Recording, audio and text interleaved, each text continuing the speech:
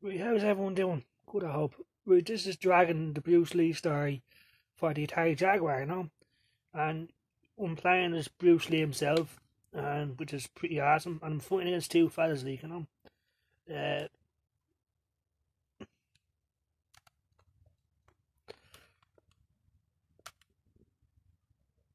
I'm messing around with the volume and stuff. Okay. Uh, right, right. So, what do I think about this game? Like, the sound is not very good, as you can hear. I got killed there. Like, I had to turn my volume up just to. Hear it, Mhm. Yeah. So your foot is Bruce Lee, and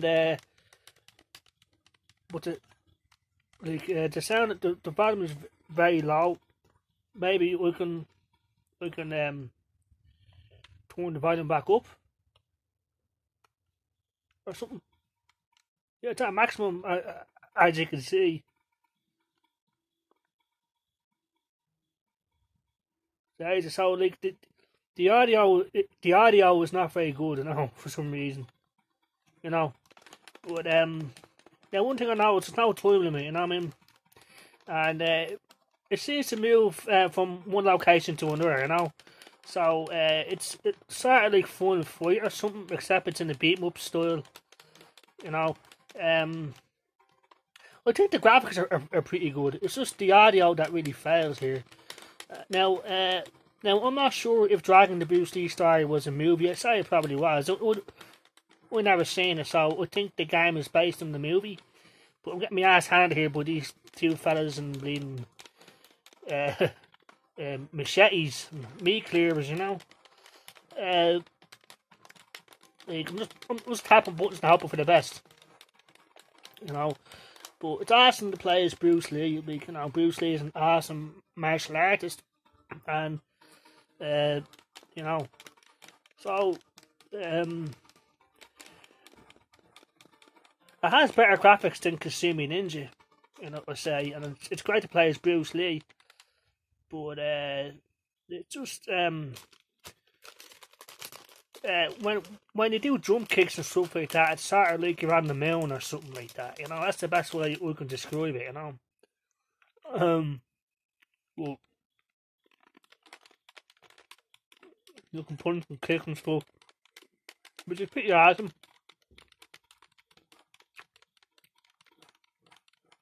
So I'm just tapping buttons here. So just mash the buttons, you know. So Dragon the Bruce Lee story, it's not terrible, but the audio was pretty bad, and there's not a lot of variety in the moves, really. It's just punch and kick and jump kick. But I guess it's more realistic that way. It's based on a real, actual martial artist, and I say it's pretty awesome to play as Bruce Lee, but it's not a stellar fucking fighting game. It's not as good as Street 42 or Mortal Kombat. It's very limited, but it is what it is, and it's okay. Now again, I paid €25 for this. I got it with Kasumi Ninja, so uh, you know um uh, I guess I have one continue left. I guess 3 lives. Who the fuck is this guy? It's like Shredder or something, except he's got a big fucking knife. It's a bit unfair, isn't it? Like, I know Bruce Lee is awesome, but look at the size of this guy. He's got a big knife and all, big sword or whatever it is. I'm getting my ass handed here to me here. Um, I'm doing Bruce Lee injustice here, but the audio is really bad. Okay, the Atari Jaguar doesn't have great audio, but this is the worst audio sounding game I've heard in the world. Game over. No, I don't know what the hell that is. That a dragon? Yeah. Well, I got a whole scar, so Okay. So that's pretty awesome. That's one thing that casino needs to do. You can't enter your name as a high score or anything like that. So it is what it is. It's nothing stellar, but what other game can you play as Bruce Lee? So that's a plus. Yeah, I'm at the top of the scoreboard. So Virgin Interactive made this game and brought it out. Yeah. So it's not bad, it's, in my opinion. I believe this is exclusive for the Jaguar. I don't remember this game coming out for anything else. Or Casino Ninja. So the Atari Jaguar has a lot of unique games. Okay, a lot of people would say they're fucking rubbish, but my experience playing them, they're not that bad. But the audio fails here. It's the only issue I find. And doing jump kicks is a bit awkward, It's like you're on the moon or something like that. Like the only other fighting game I've played where if you do a jump kick and it's like you're on the moon is Virtua Fighter, So the difficulty was on easy, but still pretty hard, speed, normal, turbo, maniac. I never heard of maniac speed before. I wonder what that's going to be like. Let's see, So it's strange, you can. So it's a 1-player or 2-player story, or it's a 1-player battle or 2-player battle. 2-player battle versus CPU. Okay, I'm just gonna stick with 1-player story right now. And that's you have to physically start the game yourself. Most games just start themselves. You have to tell it to start, so that's unusual. I never played a game where you actually have to start it. I know that sounds stupid, But anyway. Mountain Festival, 1961. That's probably a real place now, I don't know. Took a restaurant or something with a lot of fish. It's a lot faster than before. This is maniac speed. It's a lot better this time. Yeah, pretty good. Pretty good. That's more like it, Bruce Lee kicking ass, Yeah. Whereas before, it was really slow, so yeah, a maniac speed is fucking it's the shit, in my opinion. And these people just relax in the background there, watching these two fellas kicking the shit out of each other. Even the chef is watching. See the chef there. So I don't know how much of this is based on the movie, because I'm pretty sure this is based off the movie. So it's not bad in my opinion. It's not terrible, in my opinion, it's full screen, which I like, and it's pretty awesome.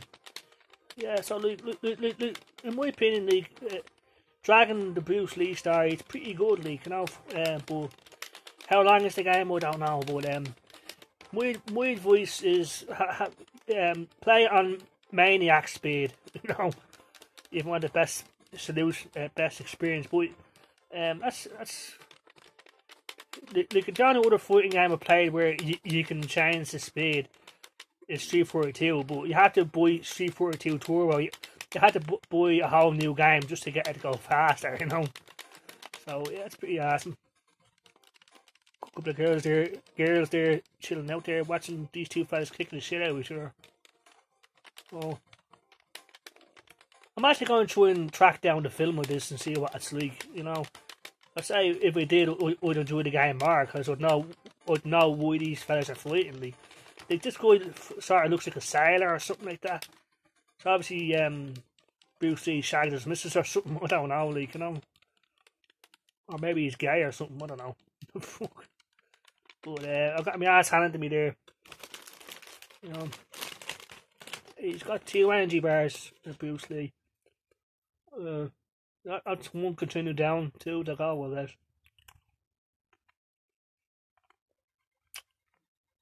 Yeah. I'm doing this one-handed, so I'm not even using the D-pad because I have to hold the phone up to record this,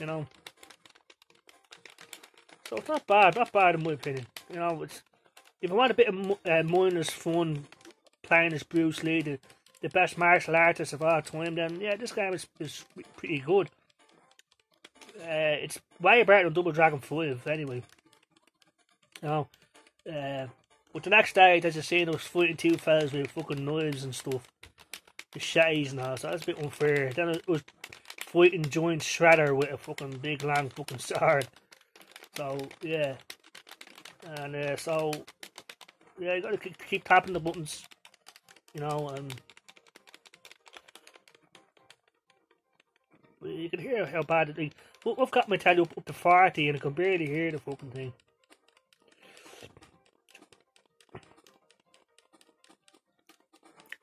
Yeah. So not bad in my opinion, not bad. I'd say it's better than Consuming Ninja in the fact that it's a lot faster and actually playing as Bruce Lee, you know. But you know, it's just a matter of opinion. Like, now I don't know if the number buttons on the number pad do that, and I say they probably do. Yeah, they do something anyway. Yeah, if, punching and kicking and stuff, you know. So yeah. Oh, I fucking took out a fucking chain and threw me across the floor, like. But so that's Dragon, the Bruce Lee story on the Atari Jaguar. It's not bad. It's not the worst thing I've ever played. But my advice is put it on maniac speed and just hammer them fucking buttons, you know. You know, so it's not bad. And he plays Bruce Lee and that.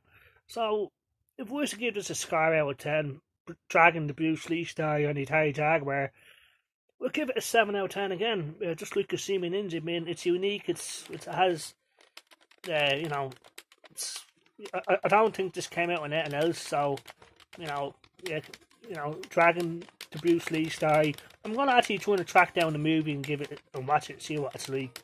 Because I've never actually seen the film. I'm pretty sure it is based on the movie. If we did, then I'd know why these fellas are fighting, you know. So yeah, I'm gonna end the video there and say thanks very much for watching. If anyone's watching, and I'll make another video soon. I've got Dino Dudes on the way for the Atari Jaguar, so when I get that, I'll make a video on that. And so, what do you guys think about, you know, the Atari Jaguar and these games? You know, Kasumi Ninja and now this Dragon, the Bruce Lee story.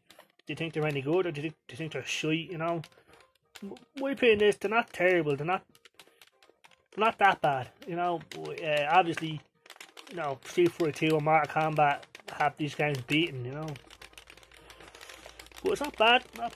You know, I'm having fun playing the game. That's all that matters. You know. So yeah, I mean, a 7 out of 10 for a Dragon, the Bruce Lee story. Just the audio is not the best, and jump kicking is like you're on the moon. But if you increase the speed to maniac speed, then it's a better experience. Because when I first started playing the game, he was moving really slowly and stuff, and I was thinking, Jesus sake. So yeah, thanks for watching if anyone's watching, and I'll see you all later. Take care, bye bye.